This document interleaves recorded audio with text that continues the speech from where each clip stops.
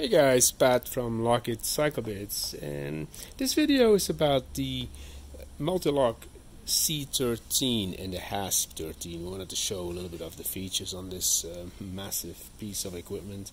It's really a high-end hasp and lock.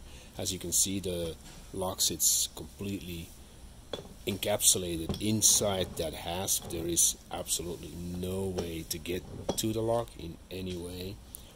So the way that works is, imagine this hasp is on a door, or you can kind of see it this way.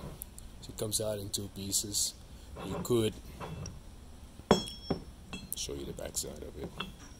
So you can mount it sideways, you can mount it on the back here, any way you want. You could imagine, for instance, a rolling door coming down, and so the two pieces coming together with the